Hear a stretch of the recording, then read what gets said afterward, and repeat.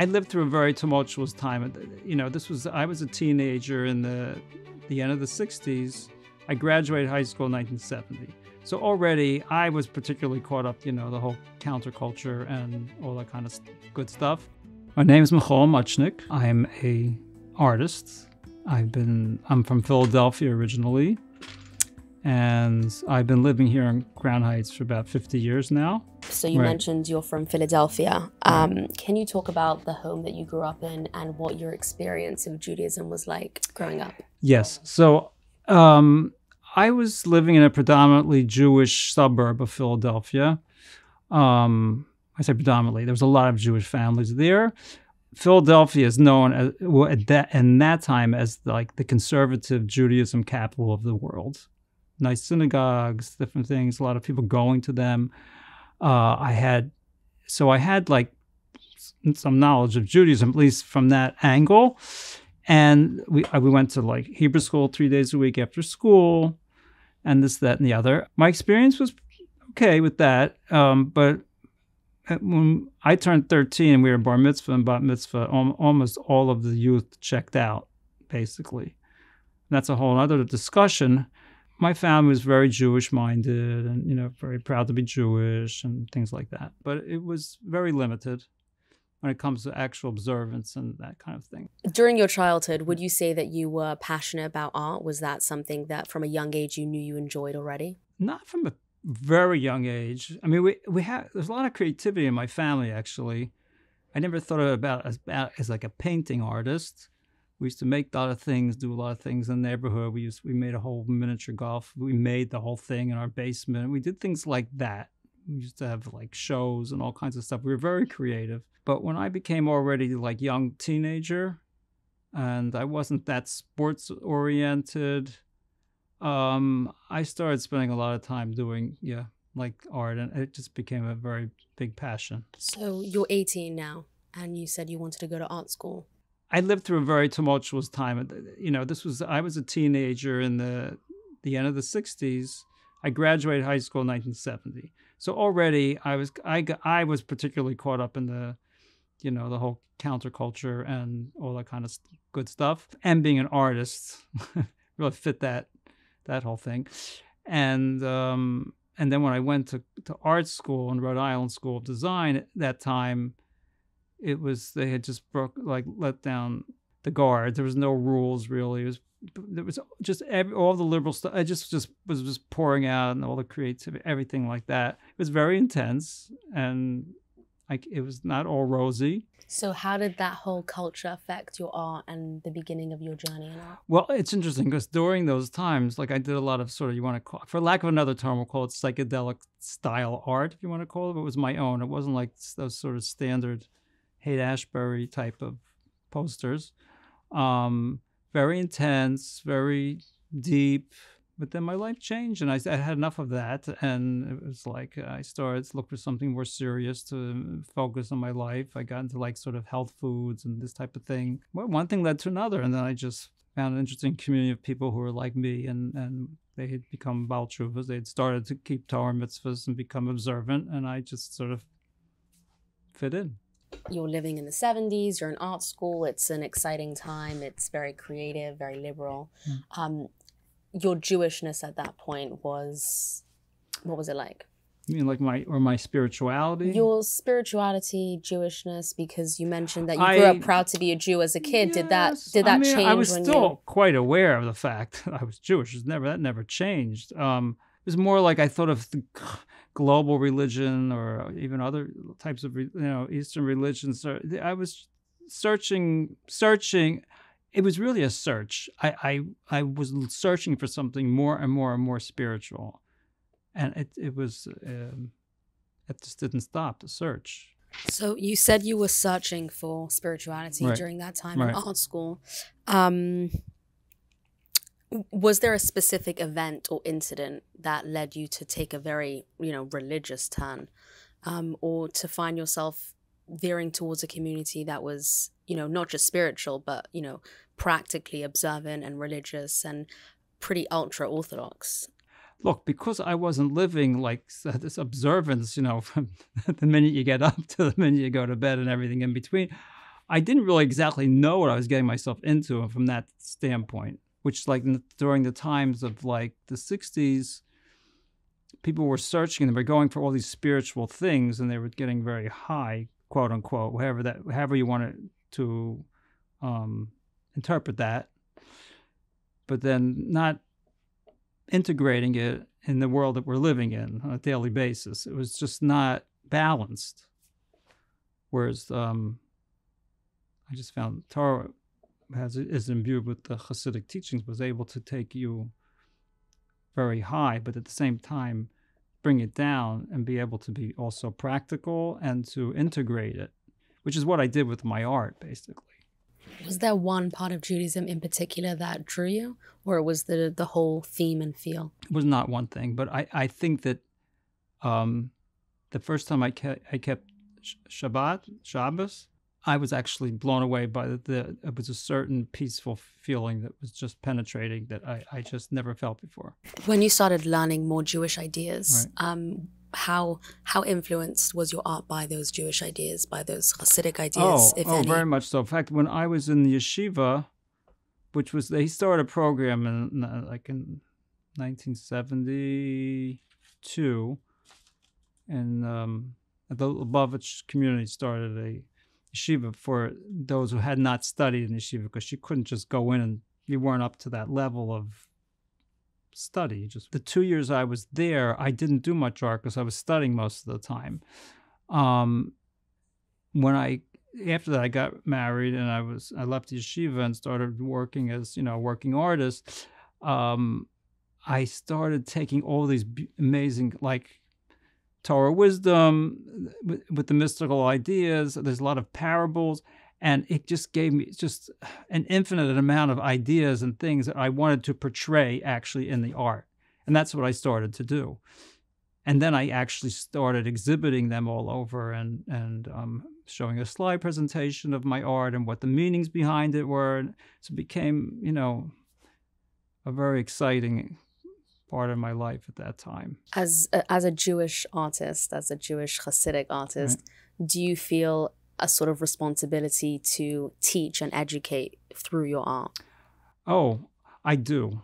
I absolutely do. I don't know if that teach, yeah, it's okay, but it's more like share. Like I find this is a tremendous medium to be able to share on a sort of a deeper level what some of these, concepts or whatever are portraying. And I enjoy that part of it very much. And as I mentioned, I did these exhibitions and I definitely used the opportunity to teach, and people enjoyed that very much. They wanted to know what the pictures meant. And I would have either like placards with some of the explanations, or I had the slide presentation at the beginning of the art show. And then that got people to realize there's a lot more in there. And that would, evoke questions and all kinds of interesting things.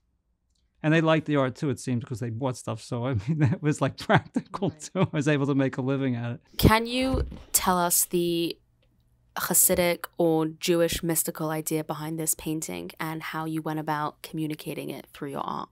Yes. I heard this teaching from the first Lubavitcher Rebbe, and his name was Shneur Zalman. And he taught us that the Aleph is actually made up of other Hebrew letters. We have the letter Yud at the top, and then we have a letter Yud at the bottom. And the Yud at the top represents Hashem, God, who's higher than the heavens, but Hashem is all. But we have the little crown here representing the King of Kings. And then the Yud below represents the Jewish people. And then the Vav, the letter Vav, here's the letter Vav, joins the two together. And the letter Vav represents like the ladder of Amunah, or faith, or the Torah, the teachings of the Torah, and the mitzvahs, the commandments that we do. And that this joins us with Hashem, God, bringing his blessings down to this world, and we get closer to him with the performance of those. So this is called The Ring and the Rose, and this idea came about because in the Song of Songs by King Solomon, he likens the Jewish people to a rose surrounded by prickly thorns. And it explains there that the commentators explain that it, just like a rose maintains its beauty despite all those thorns that are surrounding it, it's the same way the Jewish people have maintained their faith in Hashem and God despite all the different ideologies and different things, persecutions and whatnot that happened in the course of Jewish history. And through thick and thin, Hashem is with us, helps us. So you're an artist and you're identify as a Chabad Chassid, would you say? Yes. Okay, how do those paths sort of work in tandem? Do you ever feel like being an artist is sort of one side to you and being an observant Jew is another, and they don't always work so peacefully together? Right. I mean, it's very interesting because I get this question a lot, and I don't see a conflict at all. In fact, being that I live a Torah life and it's all under the Torah, certain things are like not appropriate to paint for anyone. I'm not interested in painting something that's not appropriate. So I don't have a conflict with that. But the part of doing, like I mentioned before, there's no end to what I would like to paint. So I never could possibly get anything close to time to paint the different ideas that I would like to portray from, Hassidic teachings. So how do you integrate the two?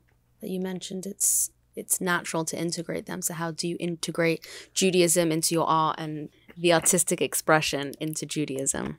I learned a lot of and spent a lot of time doing all kinds of different things with materials and different things in art. So that I call that sort of the body of the picture.